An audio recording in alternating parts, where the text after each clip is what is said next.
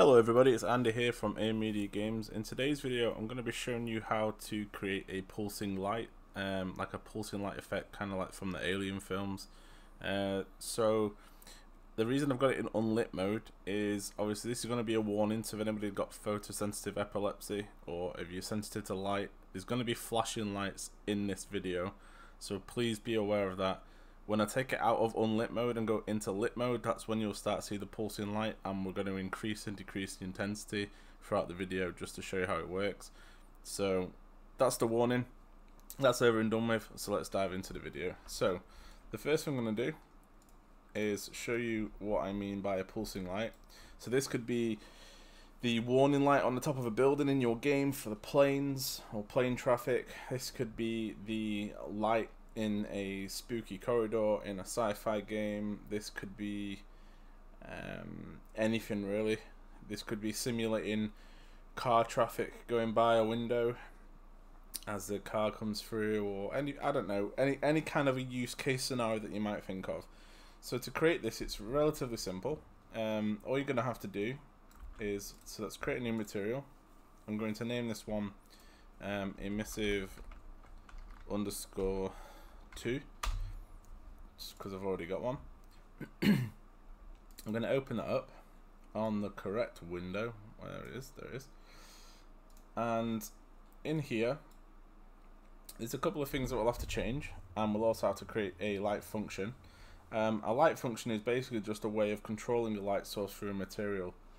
So when you create your material blueprint, that's going to then control how the light will react in your level.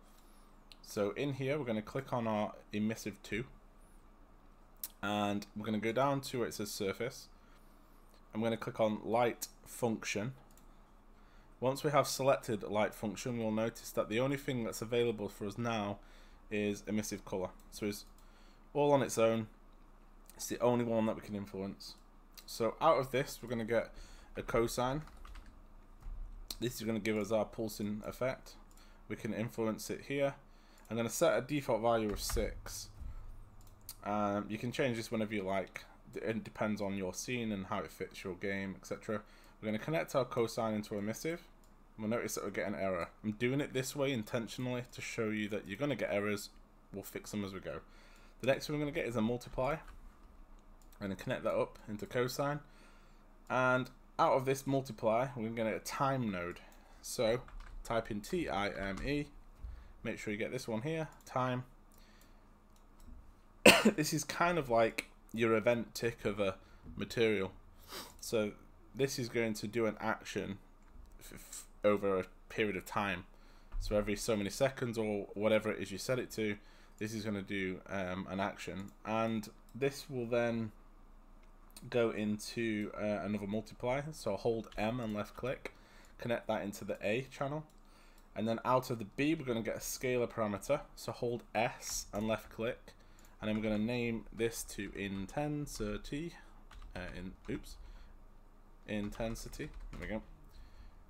And that's going to go into the B channel of our multiply. And then into our A, we're going to use a free constant with a color select. So hold free and left click.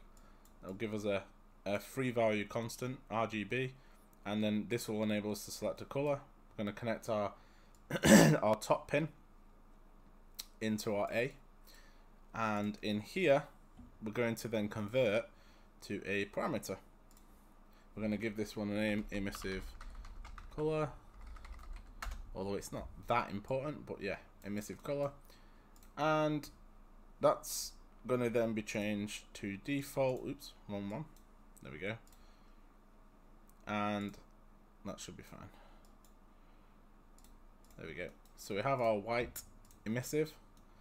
I'm going to set a default value here to, let's say, 1 for now. And I click apply. And if we click our mouse on our sphere and move it, you can see it will pulse nice and slowly. So if I move the camera, it will automatically update that for us. And we can see here that it's pulsing. So if we go into our scene, we currently have our red light. Let's close this and go into unlit, so we'll get rid of that so we can actually see what we're doing. And we have here our light source, which is a spotlight. And if we click on our spotlight and go down and scroll down, we should see what's called light function materials. If we click on our emissive 2, the one I just created, and we then click on this little arrow, which means basically drop the material here, apply it, we can then apply that in, and if we go into the level, we can see that the light will slowly pulse. Now what we can do is we can then go into our emissive and we can right click on it and create a material instance. This is then an instance of this that we can edit those parameters in. So if we click on our light, click on our material instance, and then apply that here, we can then open up our material instance. You can see here we can enable our emissive color and intensity. If we excuse me, if we increase our intensity, it will flash quicker. Let's close that one. There we go. I'm going to set this to 3. I'm going to move this to the other side, just like this. Oops. Move this to the other side. Move this out so we can see what we're doing. Have this down here.